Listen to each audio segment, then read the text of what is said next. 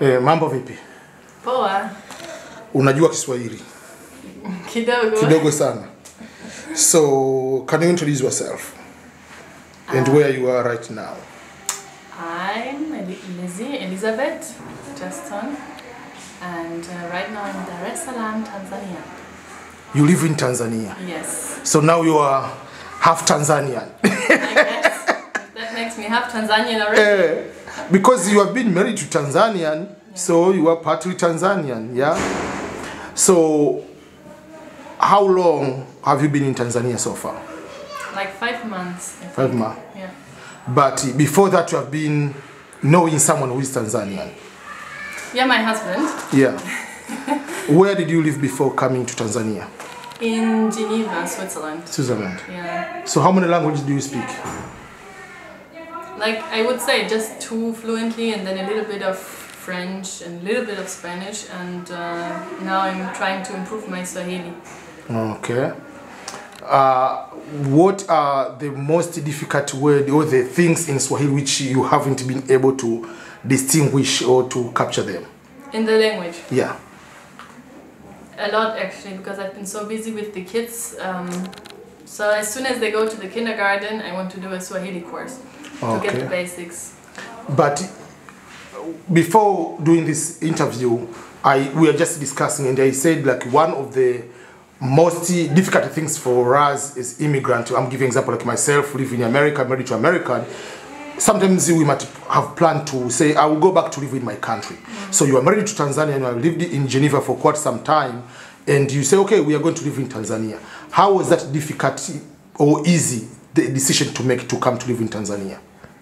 How was the decision? How did you make that decision, like to come to live in Tanzania? I think for us, for a long time, we were clear about coming to Tanzania for some time when the kids were still small. Yeah. So we were just waiting for that moment, like, okay, let's just do it.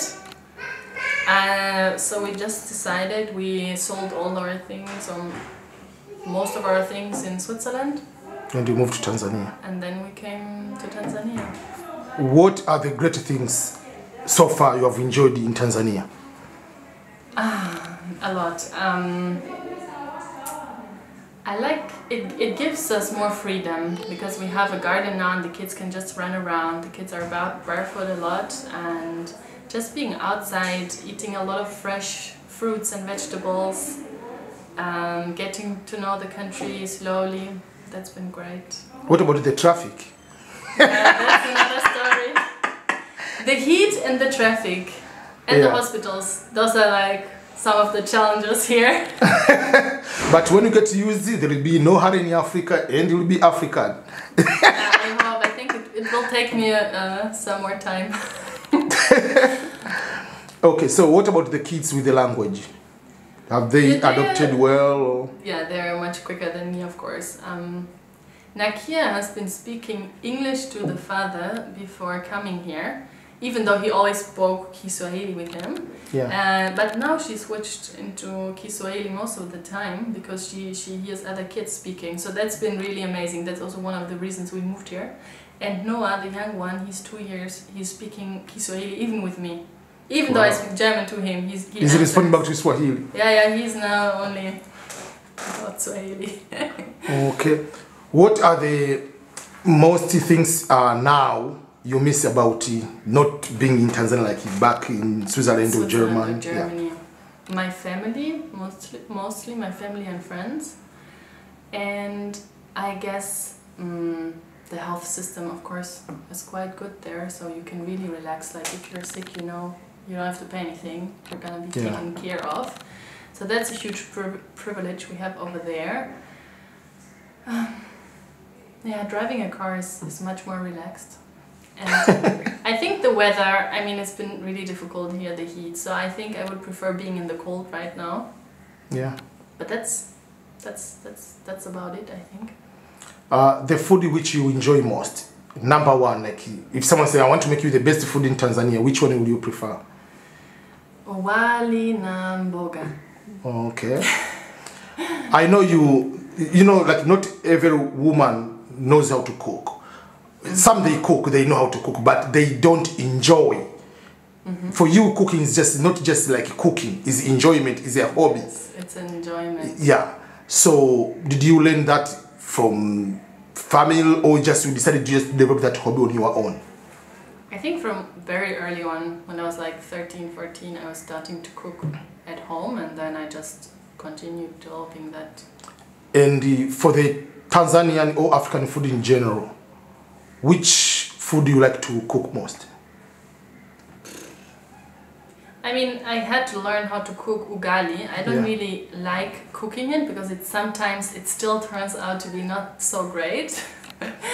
But it's okay. So I guess still, if you consider wali like rice a Tanzanian food, then I prefer cooking that. Depending on like if you make it with the coconut or you start making with the pilau, make all those kind of things, yes, it tends to be, because most of the westernized rice is just more plain, I can simply say.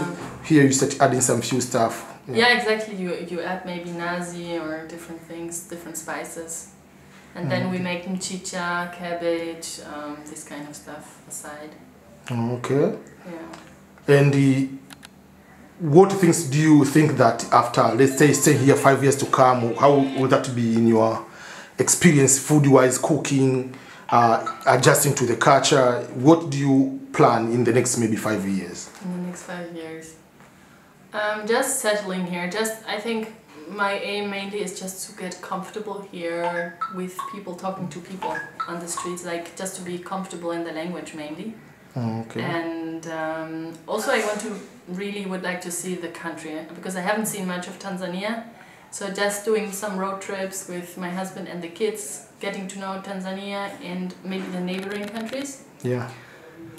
I think that's what I'm imagining, and just settling here and just getting comfortable. Okay. Thank you so much for accepting to have fewer minutes with me, but you have done a lot of interviews with your husband already.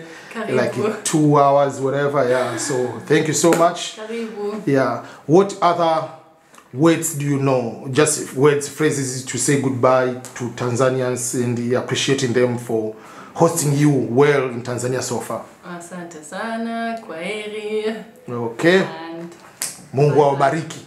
see you. Okay, thank you so much. I appreciate it.